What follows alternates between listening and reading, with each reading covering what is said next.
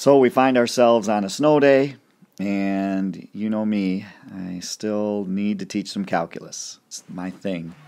So today, I'm going to try and talk about definite integrals and specifically accumulation functions. Let's see if we can make any headway with this. During our discussion of the fundamental theorem of calculus, we constructed a function that would calculate the area under a curve over a specific interval. And I'm going to sort of recreate that situation here so I can describe to you what an accumulation function is. So let's say that this function here happens to be the derivative of f. In other words, this function plots the change in f. It's a plot of the slopes, essentially. Well, we make an accumulation function by starting at some point A, just like we did in our discussion of the fundamental theorem, and then introducing a variable x, which is some distance away from A, and calculating that area. In other words, we're accumulating change. And we know that the expression for that function is a definite integral. Or excuse me, that area is a definite integral. Okay? So if I write down the integral, let's see if I can do this. Remember, I do these in one take, so it is what it is. I'm just hitting some buttons here that you can't see, trying to draw an integral symbol. There it is. If I write down the definite integral from a to x of this function, which happens to be f prime of t dt, and what you just heard in the background there was my wife walking in on me making this video. I switched to variable t because x has a specific purpose in our accumulation function, right? It's the x coordinate on the t-axis. So this is f prime of t dt that we're integrating. The area under the curve from a to x is this definite integral. And if I move x around, I get different values. Well, what this is doing is this is adding up the change in f. It's accumulating the change in the function. And what we typically use this for is to find the actual expression for f of x. And what we need to know is we need to know the initial and initial value of the function. In our case, I would like to know what f of a is. And if I do know that, I should be able to write an expression for f of x using this model. It is f of whatever a is plus any change that happens from a. And this formula is going to be useful for us, especially in some of the AP test questions. If I want to find an expression for f of x, I take an initial value f of a, and then I integrate from that point to whatever x value I'm looking for. You integrate the derivative. Okay? The key here is that the derivative is the function that we have a graph of or that we know. If we can integrate the derivative plus add on that initial value, we can get an expression for f of x. What I'm going to do on the next slide is I'm just going to verify that this formula works. Oh, I'm making a mess here.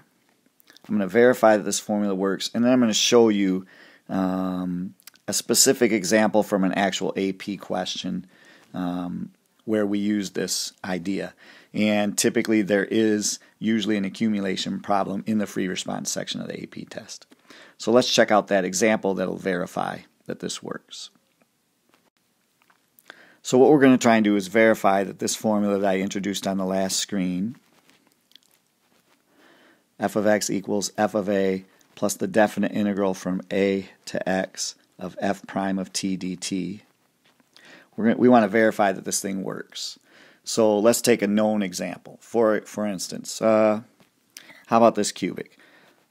Now, typically you're not given the actual function, but I want to verify that this thing works. So I'm going to use a function that I know, which happens to be x cubed plus 3x squared minus 4. And I think you'll agree that the derivative of that thing, f prime of x, is, what would that be? How about 3x squared plus 6x? And later we'll use f prime of t, which, you know, we just replace the t with the, or the x with the t. So it'd be 3, this is an x here, 3t squared. I'm rushing, so my handwriting is extra bad right now. I'll slow down a little bit. Now what I'm going to do is I'm going to start with, let's say a equals 2. That's a value that we can quickly compute and then use to verify that my formula works. So I think you'll agree that f of 2 is 8 plus, what is that, 12 minus 4, which is 16, right? So if my formula produces the value, now that's our A. I'm getting ahead of myself. I think you'll also agree that we can quickly compute f of 4. This will be what we're going to base our answer on. So f of 4 is something like, what is this, 64 plus 3 times 60, 48, minus 4, that's going to be 108. Okay, so if my function produces 108 for f of 4, knowing that f of 2 is 16, then we are on the right track. Okay, so I'm going to put 2 here for A and here for A, and I'll put f prime of t here, and we'll see if we get 108 for the answer. And hopefully I can squeeze it in on the bottom of this screen here. So f of 4, that's what we're trying to compute with my top formula. Remember, I'm computing it with this formula. Okay. F of 4 would be f of A, which we said was 16, plus the definite integral from 2 to x, which was 4, of f prime of t, which was 3t squared, plus 6t. Oh my goodness. And as you can see, I'm going to run out of space here, so I will move to the next slide. But if this value is 108, then I will have verified that my formula works. And then I'm going to show you how we use it in that AP question. Okay, let's finish this example off here. So on that previous slide, I had f of 4 equals 16 plus the definite integral from 2 to 4 of, what was that, 3t squared plus 6t dt. And we know how to evaluate this definite integral because of the fundamental theorem. That's going to be 16 plus, this antiderivative is t cubed plus 3t squared. And we're going to evaluate that 2 to 4. Okay, so a little bit more math here. 16 plus, when I plug in 4, I get something like 64 plus 48.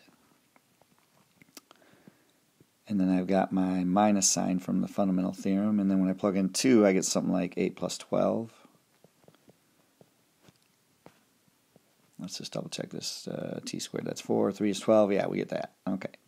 And when you add all this up, believe it or not, it does equal 108. So I'm showing you this to verify that my accumulation formula from a few slides ago, f of x equals f of A, which would be some known value that we have to know. We have to know a y value, an initial value. And then we can add on the accumulation of change from that value A to some other point x that we're trying to find if we do the definite integral on the derivative. So I was just verifying that this formula does produce the y value that we expect to get. Now, remember, I was working with a known function so I could verify that this works. What happens in the AP test and on other problems is that we know something about the derivative and we need to work backwards to find the function. And we're going to use this accumulation to help us do that.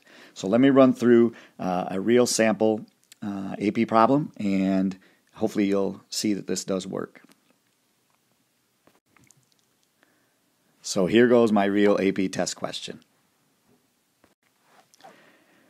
This is a free response question where we're not allowed to use a calculator. You can see that we're given the graph of function g, and notice that g is the derivative of f. That's kind of a big deal. So just as I'm working on this problem, I make a note to myself that g, whoops, wrong thing. Let me get rid of that funky g and let me put a real g here. G is f prime. G is the derivative. So it's going to match up with f prime of t in the problem that I just did. Okay, so you can see that the derivative here is graphed. And the first thing we're asked to do right out of the gate, we are asked to find the value of f of negative 5. We are trying to find f of negative 5, and we have a known quantity, which is the y value, f of 1, which is 3. So we know that f of 1 is 3. In other words, they're letting me know that my a is 3. Okay, so here's how I go about doing letter A of this AP problem. It's the response for letter A. I want to know what f of negative 5 is. And I'm going to write an accumulation formula to help me with that. F of negative 5 is going to be f of 1. I put a equals 3. Man, that was wrong. You guys have probably waited the last minute or so to yell at me. A is 1. The value of f of a is 3. Sorry about that. That won't be the last mistake I make in this problem, just so you know. Okay, let's try this again. F of 1 is 3. So I'm going to start at 3, and then from there I need to add on all the change that happens between 3 and negative 5. So that is a definite integral. It goes from a, our initial value, to negative 5, and we are going to find the area under the curve of g of x, which is g of t, we'll say, which is really our f prime of t, right? So in this problem, this is the formula that will give us the accumulation of change. And right away, I do notice that I have some interesting limits of integration here. The definite integral for the area is going to go from left to right if I want to add that change up. So what we're going to do is just rewrite this expression with a minus sign. I'm going to put a minus in there and then switch the limits of integration. We'll go from negative 5 to 1 of g of t. Okay. Now, between negative 5 and 1, I don't know anything about this function. Up here in the description, they do give me a formula for 3 to 6. They tell me the formula of the parabola. So yeah, I do know the formula of the parabola. It's right here. But our area that we're worried about is over here. All of these things are polygons, so we can add up the area. So essentially, to get the value of this function, what I need to do is take the 3 and then subtract the areas that I have in this picture. So the first area that I see is a rectangle right here. And since it's below the x-axis, that is a negative 9, right? The next area I see is this triangle right here. I'll make it green. And that is, what, 1 times 3 times a half, so that's 3 over 2. That's also negative. And then the last piece I see, and we'll do in red, is this little area right here, and that's the triangle 1 times 2 times a half, which is just 1. So plus 1. All right, now I'm working upward here to get this value. But when you do 3 minus negative 9 minus 3 halves, sorry, the handwriting again is bad, but you know me, I'm not doing another take on this thing. And you compute this. This is going to be 3. Come on, baby. Oops.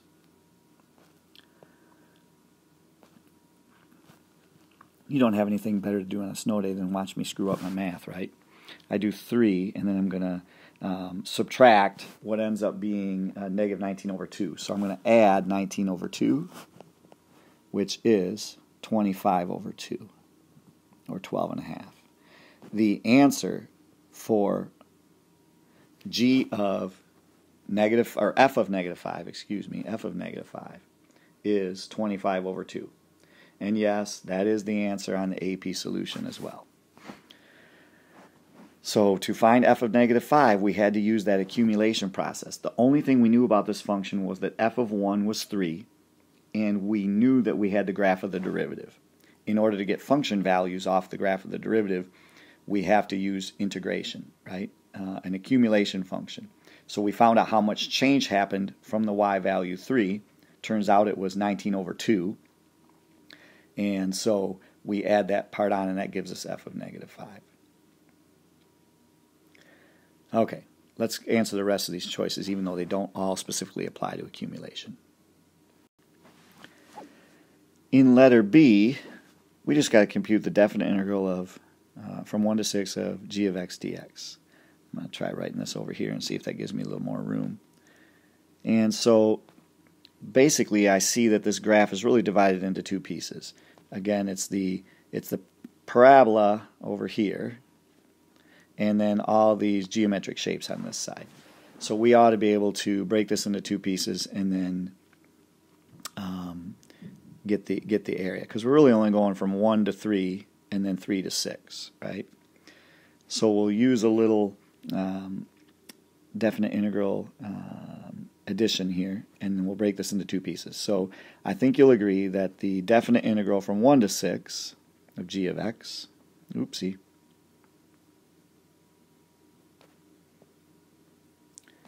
sorry, I'm wasting your time. Let's try this again. The definite integral from 1 to 6 of g of x, this is additivity we call this, g of x dx, equals the definite integral from 1 to 3 of g of x, and I'm not having any room over here, plus the integral from 3 to 6 of g of x dx. Now I can just do a little counting to figure out the area from 1 to 3. That's just 4 units. So when I compute this thing, it's really 4 plus the definite integral from 3 to 6. And from 3 to 6, I do know the expression for g of x. It's 2 times x minus 4 squared. And so we can compute this definite integral just using the fundamental theorem. In fact, we might want to do a little bit of u substitution because this is a composition, but I'm pretty good at these in my head these days, so I can simply write down the antiderivative and then plug the values in. Pause it if you need to go through the process of computing the antiderivative. This would be 2/3 times x minus 4 cubed, and we're going to evaluate that from 3 to 6. So this definite integral will have a value of 4 plus, and then we'll plug in our values. When we plug in 6, you do a little math, you're going to get 16/3. And then when you plug in 3, you do a little math, you're going to get minus negative 2/3. And so, believe it or not, this whole thing works out to be 10. And again, I've run out of space. But for letter B, the answer to this problem is 10 when you add these up. 18/3 is 6 plus 4 is 10. Okay, that's letter B. Let's see if we can wrap this thing up with letters C and D, and we'll get this video over with. In letter C, they're going to make us think a little bit. We are asked to find, on this open interval from negative 5 to 6, so essentially on the entire graph, what open intervals, if any, is the graph of f. Remember, this is not f, this is f prime. But we're asking about the graph of f. Where is f both increasing and concave up? And we need to give a reason for our answer. Okay? So when you're answering these, you want to try and write in a complete sentence that makes sense in English. Show that you know what you're talking about. So I might say something like this. On the open interval, -5, 6, f is both increasing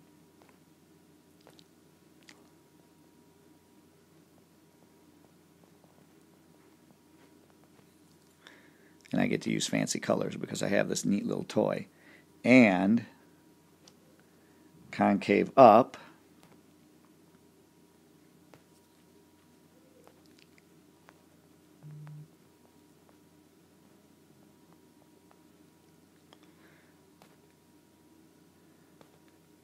on, and then we're going to figure this out. So here's the deal. Since this is the graph of the derivative, we know that the function f is increasing when the graph of the derivative is above the x-axis. So we're increasing over here. Okay.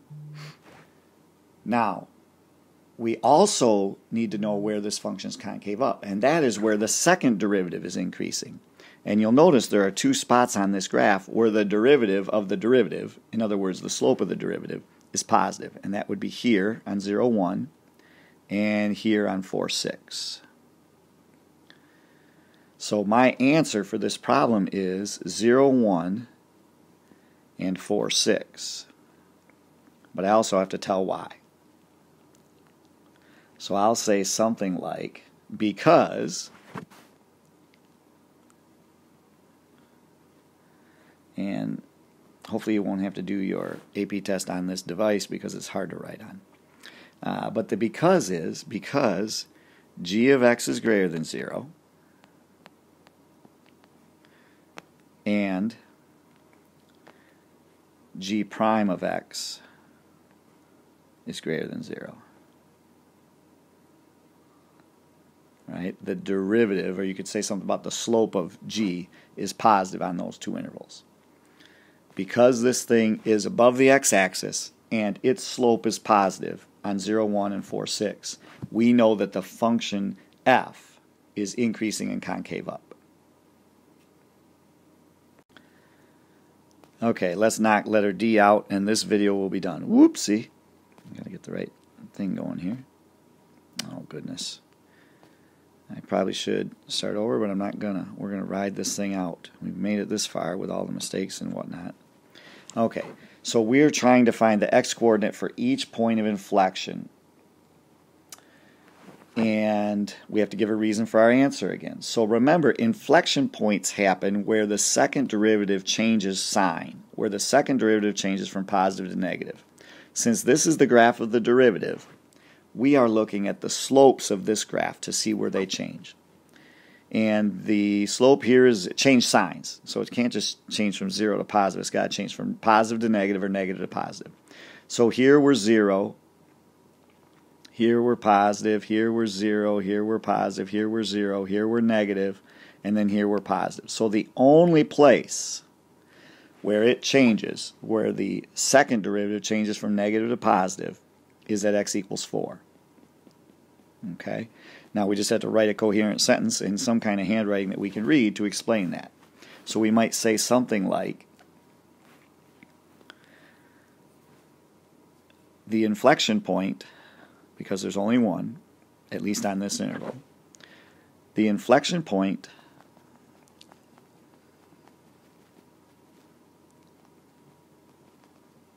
of f of x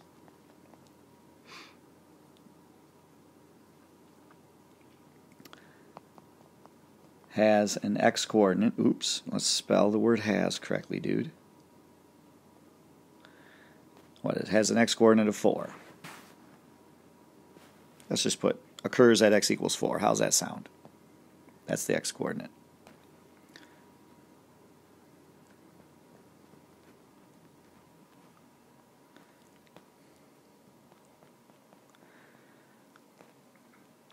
And the because is, or the reason is, the slope of G changes from negative to positive there.